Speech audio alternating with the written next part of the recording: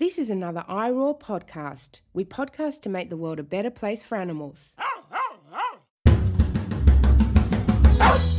Dr. Siobhan O'Sullivan does like knowing animals. Dr. Siobhan O'Sullivan does like knowing animals. Hello everyone, and welcome to Knowing Animals. Knowing Animals is a podcast in which we speak to animal studies scholars about a piece of their work. I'm Josh Milburn, and I'm standing in for Siobhan O'Sullivan. Siobhan and I both like knowing animals. This episode of Knowing Animals is brought to you by ACER. ACER is the Australasian Animal Studies Association, which you can join now. It costs $60 Australian if you're a waged academic and only $15 Australian if you are unwaged, a student, or precariously waged. You can follow ACER on Facebook, where you can find them at ACER Australasian Animal Studies Association, or on Twitter at AASA_animals. This episode is also brought to you by the Animal Publics book series from Sydney University Press. The 1st of February saw the release of the latest book in the series, which is Enter the Animal, Cross-Species Perspectives on Grief and Spirituality by Taya Brooks-Preback. This is the 11th book in the series and the second of 2021. You can find out more about Enter the Animal and all the other books in the series if you go to the website. Just search for Animal Publics Book Series on your favourite search engine. This week on Knowing Animals, we're joined by a returning guest, and that's Professor Robert Garner. Until his retirement last year, Rob was a professor in the Department of Politics at the University of Leicester. He is now an emeritus professor and is reading for an MA in creative writing at the University of East Anglia. Over his career, he has authored or co-authored 7 books about animals in ethics and politics, and edited or co-edited 3 more. And now these include Animals, Politics and Morality, which was published in 1993 with a second edition in 2004, The Animal Rights Debate, Abolition or Regulation, which is a 2010 debate book co-authored with Gary Francione, and A Theory of Justice for Animals, which was published in 2013. Today we're going to be talking about Rob's latest book, which is The Oxford Group and the Emergence of Animal Rights and Intellectual History. This was co-authored with Yewande Okolai and published by Oxford University Press in 2021. Welcome to the podcast, Rob. Thanks, Josh. Glad to be here. Now, can you start by telling us a little bit about what inspired you to write about this subject? Yeah, can I start, Josh, if I may, by wishing Siobhan a speedy recovery. I know she's had a very tough time over the past few months, and my thoughts are with her, so get well soon, Siobhan. Right, well, I had been aware for years that there'd been this group of people who converged on Oxford in the late 1960s and formed a very informal friendship group which thought and wrote about and promoted vegetarianism and animal rights. And that from these interactions came a couple of really seminal publications, the edited book Animals, Men and Morals, and Singer's Animal Liberation. And I don't have to tell listeners of this podcast how important animal liberation has been. And yet relatively little is known about its origins. Why did Singer come to write it, and why was it written in the way that it was? Singer arrived at Oxford from Australia in 1969 to take a postgraduate course in ethics and political philosophy. And what's really fascinating is that when Peter and his wife Renata arrived in Oxford, they weren't really concerned about the treatment of animals at all. He hadn't really thought much about vegetarianism or animal rights. He didn't know any vegetarians personally at the time, and neither he nor Renata can remember having met a vegetarian before encountering the other members of the Oxford group. I mean, it's more than that, too. The Singers were committed and not apologetic meat eaters before arriving in Oxford. They came from a culture where they ate a lot of meat. And all of this was to change during Singer's time in Oxford, where he met the others in this so-called Oxford group. Now, the Oxford group is familiar to many who have read about the emergence of the animal rights movement, but it's usually passed over very quickly. I wanted to know more about it, to find out who the members were, where they came from, how they met, what they did, and what the impact of the group membership was on the individuals. I also thought that this research was really timely, given that the Oxford Group members aren't getting any younger. So I recognised that I would need some funding to carry out this research, not least because I would need to involve someone with an expertise in oral history interviewing. So I applied to the Leverhulme Trust, which is a UK charitable body, and was lucky enough to be successful in getting 2 years funding. I then recruited Yuandi, who has a background in oral history, and she conducted all of the interviews for the project. So, should we start at the start? Who were the Oxford Group? Who was in the group, and what does it mean to refer to them as a group? Well, the Oxford Group included, as its core members, 10 individuals. The label, the Oxford Group, actually came from Richard Ryder's later writing on it. But we identified 10 core members. 9 of these are still alive. One of them, Mike Peters, who became a sociologist teaching at Leeds Polytechnic, has since died, but the others are still alive, and we interviewed most of them. I think the Oxford Group consisted of a number of intersecting networks rather than one. There's no evidence to suggest that all of the 10 ever met as a whole in one place, although they may have done. But they certainly all knew each other. So the 10 were consisted of 3 married couples, Peter and Renata Singer, of course, together with Rosalind and Stanley Godlovich and Richard and Mary Keshen. And then there were 3 singletons who shared a house in Oxford, and that's John Harris, David Wood, and Michael Peters. And the final member was Richard Ryder, and he was slightly more at the periphery, partly because of his age and partly because he wasn't an Oxford student or wasn't married to one as the others were. So Singer, Wood, Peters, Harris, Keshen, and Stan Godlovich were graduate students doing philosophy, and Ryder was working as a clinical psychologist in Oxford. Mary Keshen and Renata Singer came to Oxford with her husband and works outside of academia. Mary worked for Pergamon Press in Oxford, and Renata worked as a school teacher. The Oxford Group was really a very informal friendship group, and that can be contrasted with conventional groups in academia centering on university departments. And the reason they met was purely by accident, really. I mean, there was this meeting between Peter Singer and Richard Keshen after a lecture in 1970 that they both attended. And afterwards, Peter and Richard went to Richard's college at Balliol for lunch. And whilst they were waiting to be served, Richard asked whether the spaghetti contained meat.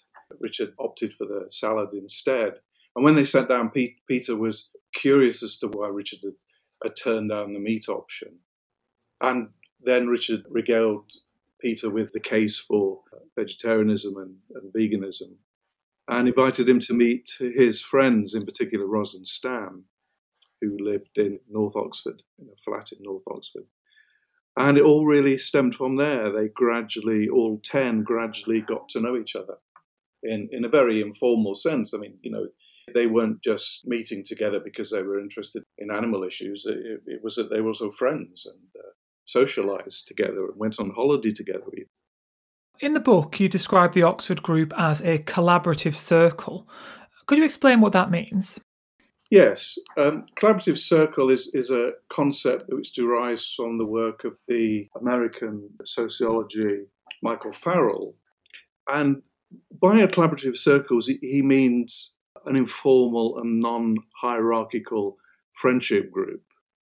And this can be contrasted, as I said earlier, with a traditional kind of academic group, which tends to be very hierarchical because it's based on the hierarchy which exists in academia, professors and their students and junior researchers and so forth. So these non-hierarchical friendship groups exist at the fringes of academia. I guess that one of the best examples of a collaborative circle is the so-called Bloomsbury Group, which was a collection of highly creative, disciplined, productive artists and thinkers who were a powerful force in the artistic and intellectual life of post-Victorian England. And the assumption behind the idea of a collaborative circle is that membership is an explanatory variable. That is that membership of the group has a creative function, enabling the production of something or things that wouldn't have occurred had the group not existed. The whole, in other words, is more than the sum of its parts. And what Michael Farrell does is to seek to understand the common dynamics of these collaborative circles and their structural characteristics developed over time. And Farrell develops a typology of collaborative circles. He argues that all collaborative circles go through a number of stages, namely formation, rebellion, creation, collective action, and separation.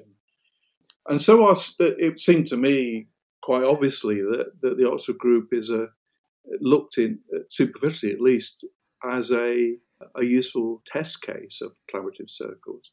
So we asked to what extent the Oxford Group exhibited the characteristics of a collaborative circle and the degree to which it had a creative influence on its members, and in particular, the influence on Singer.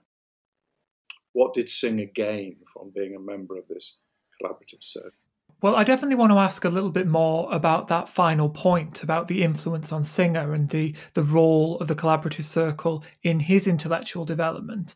But first of all, I want to ask a quick question about methodology. So you mentioned before that this was interview-based, but you mentioned that it was Yuande doing the interviews. And the thing that struck me reading this is that your work that I've read in the past would be quite straightforwardly categorized as political theory, whereas I think this is more a book of intellectual history, I think is the phrase you use.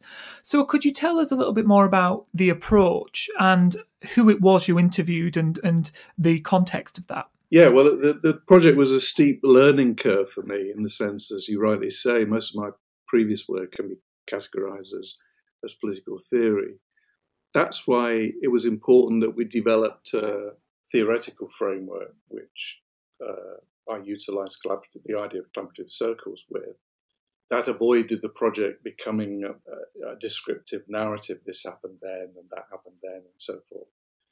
So we had a very clear theoretical framework. In terms of oral history methodology, it was very important that I recruited someone who knew something about it, and that was where Yuande comes in. That question is probably best directed at Yuande and not me. But clearly what we did was to, after identifying the people we thought were central to the Oxford Group, we located them, asked for their consent, and then Yuande conducted the interview, recorded them and transcribed them and so forth. Did you manage to speak to everyone who's still alive who was in the Oxford Group? No, as is their right. Two people in particular wanted no involvement with the project. That was Stan and Ros Godlovich. We tried endlessly to get them to participate, but they were unwilling to do so. But I think interviewing the others enabled us to get a fair sense of the Godlovich's involvement. But it clearly would have been helpful to have had Ros and Stan interviewed as well. Yes, that's a shame that you weren't able to talk to Ros and Stan, especially as my next question is going to be about Ros Godlovich to a certain extent. So coming back to this idea of the collaborative circle, I suspect almost all of our listeners will have read or at least come across work by Peter Singer.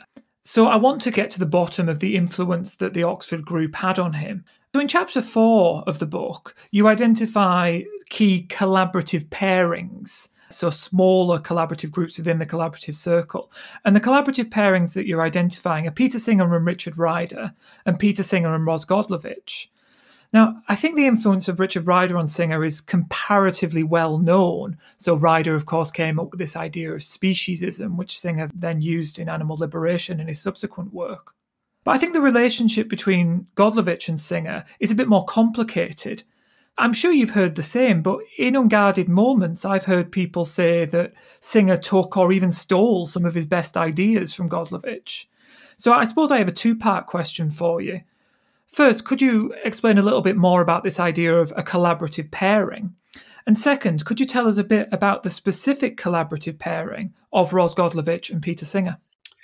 Yes, well, Michael Farrell talks about the importance of collaborative pairings within the creative stage. In other words, it's not necessarily all members of a collaborative circle who are equally important in determining the creative endeavour of the group. In the case of the Oxford group, a number of the members, after they became vegetarians and vegans in some cases, that was really as far as they went. And this was partly because people like John Harris and David Wood weren't particularly interested in moral philosophy anyway, but also because in the case of Mary Keshen and Renata Singer, they weren't philosophers at all and weren't involved in the academic community. So the really key relationship was between, after we talked about Ryder and Singer, as you mentioned, was between Peter Singer and Ros Godlovich. And their relationship is very difficult to determine, partly because Ros didn't want to be interviewed with the projects I said. But we raise the issue of this claim that, Singer's ideas was stolen in some way from Ros. We raised it with him in a polite way, of course. And he's open that he was influenced greatly by Ros, not just in terms of his particular approach to animal ethics, but also, his initial sortie into the field. Without meeting Richard Keshen and then Ros and Stan, Peter Singer may not have pursued his work in animal ethics. He may have decided to focus on something else. Now, Ros and Peter clearly had many discussions and debate about animal rights, often on their own, without the others being involved, sometimes at dinner parties where the others were there. And I'll make a number of points here, I think. Firstly, the claim that Ros is important, more important than has previously been suggested, is that she wrote 2 published pieces on animal rights philosophy before Singer wrote anything. There was a journal article in 71, I think it was published, and then her chapter in Animals, Men and Morals, which was the edited book that members of the Oxford group put together. Now, Singer was too late on the scene to have a chapter in that book. So it was his influence on Ros or vice versa in terms of a book chapter that's really of importance to us. Now, superficially, Ros's approach to animal ethics was very different. In particular, she adopts a rights-based approach, and Peter Singer is, of course, a utilitarian.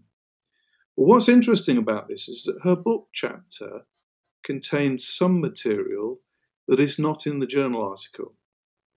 And interestingly, this new material focuses on the importance of interests, and in particular the concept of the equal consideration of interests. And anyone who knows Singer's work will know that that's a key concept for Singer, which appears in Animal Liberation. So we ask in the book why this new material appeared.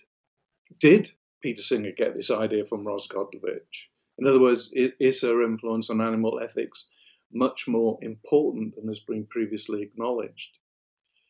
Now, bearing in mind here the absence of Ros' own account, we came to the conclusion that Singer arrived at the equal consideration principle independently of Ros, and that the inclusion of it in Ros's book chapter is probably a result of his influence on her.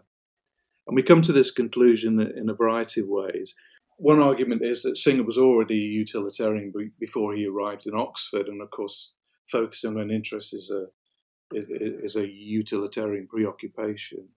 Singer had also been influenced by political philosophers such as Stanley Benn, who had written extensively about equality, and Benn had actually talked about the equal consideration of interests in terms of human beings, not involving animals. So the evidence suggests that principle, the equal consideration of interest principle, was Singer's, and it appeared in Ros's book chapter because they talked to each other about it. But none of this is meant to suggest that Ros didn't influence Peter at all. As I said, it was from Ros Godlovich that Singer got his initial interest in animals as an object of ethical concern. And, for that alone, Ros's contribution deserves to be recovered and promoted. I'll read out a quote, actually, from Singer, a quote that Singer gave us, and it goes like this. "My recollection is that during the many long conversations I had with Ros, we were learning from each other. Although I hasten to add that I learned more from her than she did from me, because putting aside my first conversation with Richard Keshen, Ros was introducing me to entirely new, for me, an entirely new way of thinking about animals, whereas I was suggesting to Ros a different, more utilitarian framework in which she could defend her views about animals. Thank you. That's very, very interesting. And I want to pick up on just one of the things you said there about Singer being a utilitarian before he arrived in Oxford, because there's another key potential influence on Singer that we have to mention, and that's R.M. Hare, who was his postgraduate supervisor, and of course a very well-known utilitarian philosopher. So to what extent do you think R.M. Hare might have had an important influence on Singer's thinking on animals? That's a complex question. I mean, clearly Hare was important because he was Singer's supervisor for his postgraduate thesis whilst he was in Oxford. And clearly, of all the academics, of all the applied ethicists at Oxford at the time, Hare was the most important. But Singer had already been, in Australia, Singer had already been attracted by the idea of utilitarianism. So it wasn't that Hare made Singer a utilitarian. In addition to that, I don't think Hare was particularly influential in Singer's inclusion of animals within the moral community. In fact, in some ways, it's the other way around, that Hare's limited amount of writing on animal ethics was actually partly influenced by Singer himself. In fact, the others in the Oxford group had a pretty poor opinion of Hare, not least because I think Hare ceased to be a vegetarian, or was only a vegetarian because his wife insisted upon it, or something of that sort, and that he continued to eat meat in a limited sense. So John Harris told us that they regarded Hare as Professor Hypocrite, they called him. Hare's influence on Singer's particular brand of utilitarianism may have been important, but I think he had less of an influence on Singer's adoption of animals. I think the Oxford group is really a crucial explanatory variable for that. Well, that's a fascinating piece of old academic gossip there. I wanted to ask, before we move on to our closing questions, about the output of the Oxford group, because I think that might be quite interesting for listeners who want to learn a little bit more about what the Oxford group did. In chapter 5 of the book, you list 5 published works that came out from the Oxford group. We've mentioned several of them already. One was the 1971 article by Ros Godlovich in the journal Philosophy. One was the 1971 edited collection, Animals, Men and Morals, which was edited by the Godloviches and John Harris. One was Singer's 1973 review of Animals, Men and Morals. Then there's Singer's 1975 Animal Liberation, which of course has been very widely read. And then finally, there's Richard Ryder's 1975 book, Victims of Science. I'm guessing that a lot of listeners will have read Animal Liberation. And indeed, it's a book that's actually often mentioned on this podcast as a kind of early influence on our guests. But I'm guessing that lots of listeners won't have read or perhaps even heard of some of these other works. So do you think it's important for us to still be reading these early works of animal ethics today?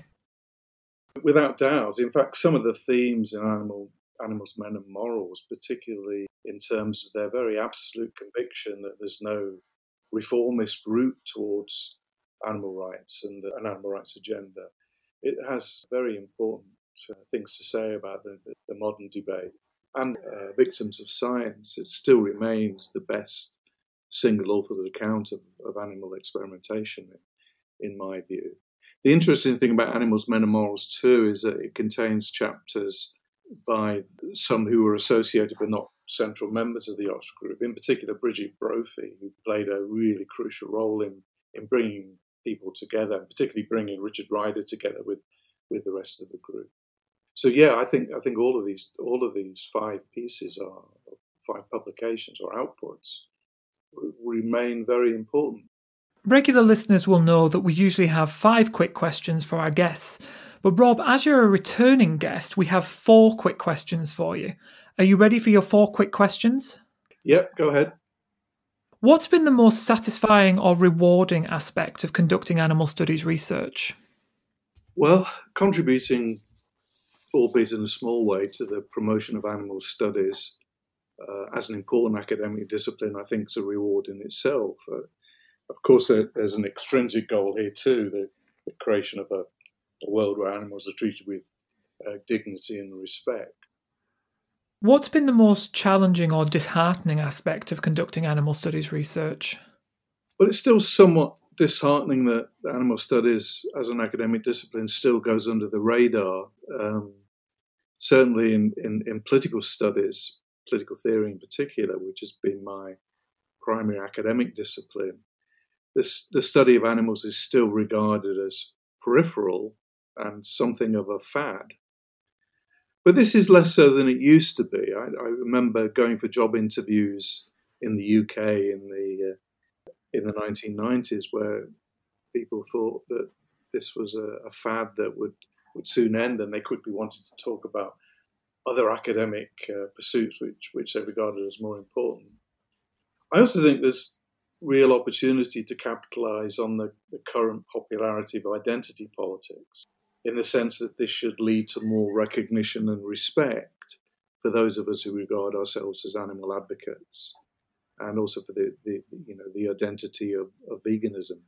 Yeah, that's a very interesting thought. So my next question is quite a tricky one.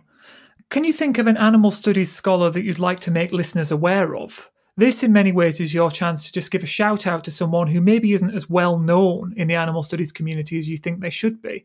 This could be a young emerging scholar. It could be someone whose work's been overlooked because they're in a different discipline, or it could be someone who writes in a language other than English, perhaps. So just somebody who you think our listeners should be looking out for, but maybe they aren't. Perhaps I should mention Ros Godlovich here, which I already have, of course. I think I'd like to draw attention to the work of the Dutch scholar Janneke Vink. She's just published a great book based on her PhD thesis called The Open Society and Its Animals. And it's a brilliant attempt to explain why a genuine interspecies theory of democracy is desirable and what it would look like.